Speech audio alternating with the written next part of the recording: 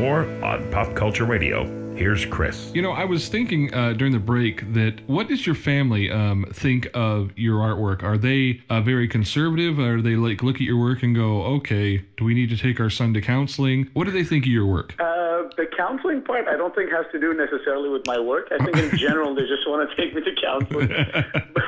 No, I think, as I said earlier, you know, everyone in my family was fairly artistic. So I think they like it. You know, it's different when you're looking at, let's say, your parents who are 60, 70 years old. They may not have the same opinions, or they may not even understand, you know, half of the stuff that I've done here.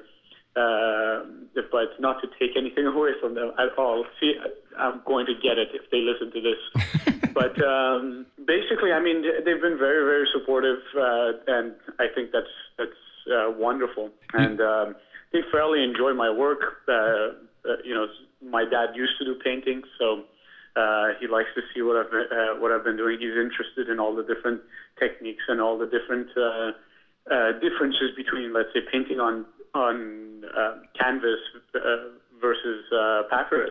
And you know, I mean, in a way, it's brought us even actually closer to. We have other topics now to talk about. It's just been great. They've been very, very supportive. You know, if you could sit down with another person, or say two people in your life that you would love, you know, past or present, famous people, non-famous, just two people you could hang out with and learn from, you know, over lunch. Who are those two people that you would have hang out with you? Anybody in the world, dead or alive? Well, I think you have to definitely say Lady Gaga and George Michael. I think I'm completely joking. Thank goodness. No, yeah, half our audience just turned off. Nice job. Yeah. Honestly, I mean, for me, there are too many people out there. You know, I'm into surrealism. So Salvador Dali, I would love to pick his brain. H.R. Geiger, I think, is incredible. You know, the creator of Aliens and so on and so forth. There's really too many people to name, and there's a lot of really contemporary artists working on the Sunrise Artists Project magazine. I've met so many contemporary artists that, you know, maybe some people out there don't necessarily know, who have just been, you know, incredible. And the work that they've done has either influenced me or has basically challenged me to become better as an artist. What are some of the things that you think that a lot of people don't know about the art world that you would like to convey to them and say, you know, these are some things that you need to pay attention if you want to become an artist? What are those some of the things that surprised you about the art world, or that you would tell people to watch out for? I think one thing that people, I don't know if they necessarily know it or not, but really being in the art world or trying to become an artist is very difficult. Very, very difficult. And basically, somebody once compared it, I think it was a couple of years ago, I was talking to a curator. The person said, you know, that basically it's like going into Hollywood and trying to become a celebrity. You know, you have hundreds of thousands of people out there that are painting. Well, what makes you better than the other ones? Well, there are different factors. It's obviously quality of work, but, you know, who you know is extremely important also. It's all about whether you know how to sell yourself too. You know, you sometimes go to galleries and you see that the person has put, you know, sprinkled some grass on the floor, and then they have, you know, 15 pages describing this grass represents the suffering of the Kosovo refugees or something. And they're really good at selling themselves. They were able to make it there. They're selling their art. They're fantastic at marketing themselves. Whether the art is good or not, I mean, you know, that's up to the viewers to decide, I guess. But that was one of the big things you come to realize as you're trying to, get yourself established, that, you know, it's really not that easy. You know, and you were talking about in the first segment about that and I had the same situation happen to me when I finished art school, is that art school did not prepare you for the reality of the financial and, the whole thing that you have to go through with the art where they didn't prepare you. They tell you how to mix paint, but they don't tell you how it works. The art world works. You're kind of left high and dry. Talk about that a little bit, what the difference between art, going to school, and then the real world, the things you have to learn about marketing, about budgeting, about understanding how the world of art works outside of actually the paint on the canvas. Well, once you leave school, basically, I think everybody who has been in the industry for a little while, they know the 20-80 rule, which is 20% you're creating work, 80% you're supposed to sell yourself and market yourself. And the more and more I create work, the more I realize that, well, if I don't spend 80% of my time getting my work out there and meeting new people and contacting galleries and so on, then it's never going to go anywhere. Nobody's ever going to even know about it. Nowadays, you also have, the whole technology side of things, where you have to have a grasp of, the different tools, different, let's say social media platforms and so on, and how to use them. Whereas a lot of artists, tend to stay away from that. I think schools should have a mandatory class that teaches you how to set up a basic blog or a website. And they should have a basic class on marketing and a basic class on, just general business information. And these should be mandatory. I don't think these should be, optional. And I'm pretty sure a lot of artists who are currently at school are going to say, "You're completely crazy. We don't want to do any of that." But without that knowledge, it's very difficult. You end up becoming the cliche of that. How everybody says, well, artists are just selling burgers at McDonald's. Right. Yeah, I think that's true. I think when you're but I think the problem is a lot of the art professors are disgruntled artists themselves, so they almost, I think, enjoy the fact that you struggle. When you get out. No, I've actually heard exactly the statement you just made. I've heard it from many people. I agree with it to some degree, and at the other end, I find that these teachers, these art teachers, they should be teaching you purely about the art, about the techniques, about the history, and so on. This is what they should be doing. You can't expect an art teacher to come and talk to you about how to price your art or how to put together a marketing campaign for your work. That should be an arts marketing expert.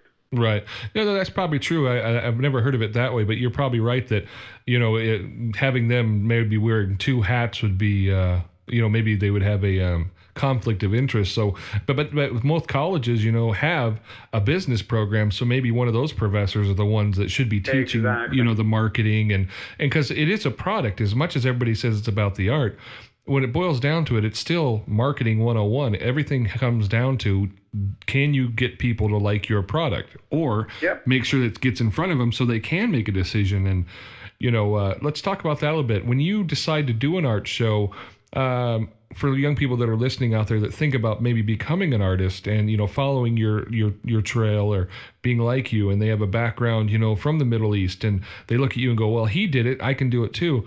Explain to them how to approach a gallery. How should they talk to a curator? What are some tips that you would give those young people out there? Well, I think that it's different in every case. It also depends on the type of art that you're creating. My art is slightly out there. When you're dealing with surrealism, you have different types of surrealism too. I've had people telling me that the art that I've made, the subject matter is very difficult to sell. So I've had a lot of people that have rejected the work, not because of the quality of it, but they're saying, people don't buy art for its looks, or at least serious buyers. Serious buyers purchase art because of the concepts and ideas, because of the story that the art actually it tells. Right, yeah. Definitely. And so basically that makes my art very difficult to sell because the subject matter is not necessarily something that's very commercial.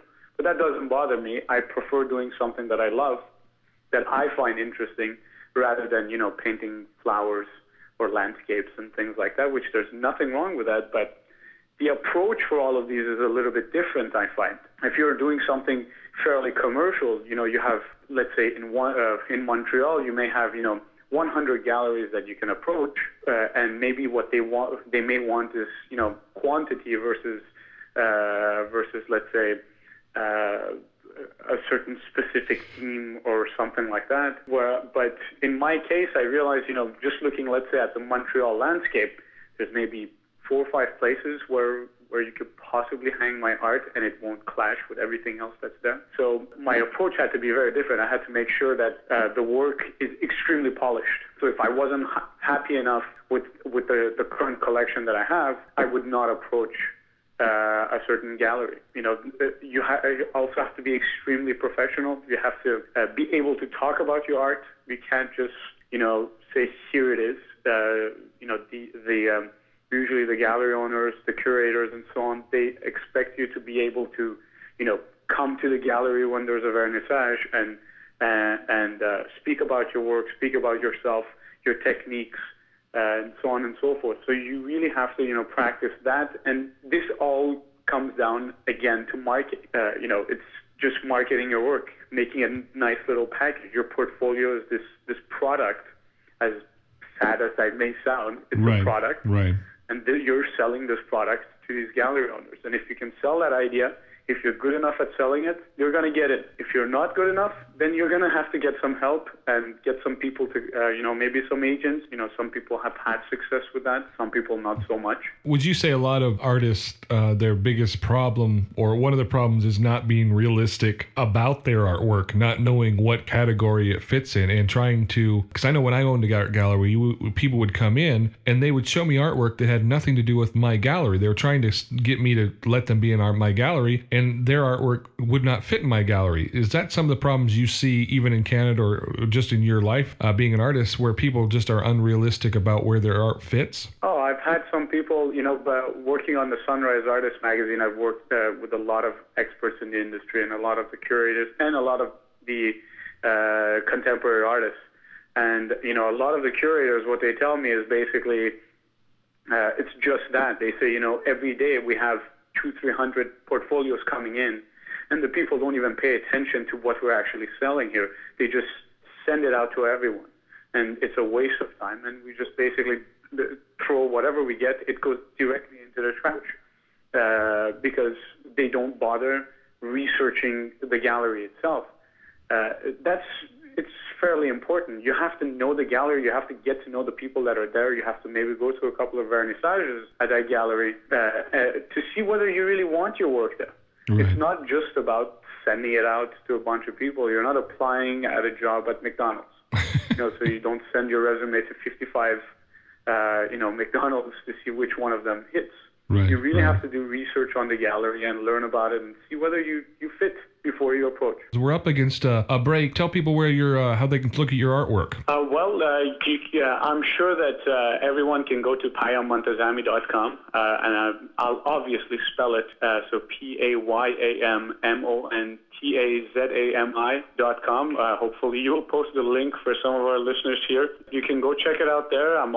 There'll be links to Facebook, there'll be links to Twitter, LinkedIn, and so on. So go check it out and let me know what you think. All right, we'll be right back after these messages. You're listening to Pop Culture Radio with Chris Wakefield. We will be back in just a moment. To find out more about Pop Culture Radio, our guests, and to listen to past programs, go to popcultureradio.net.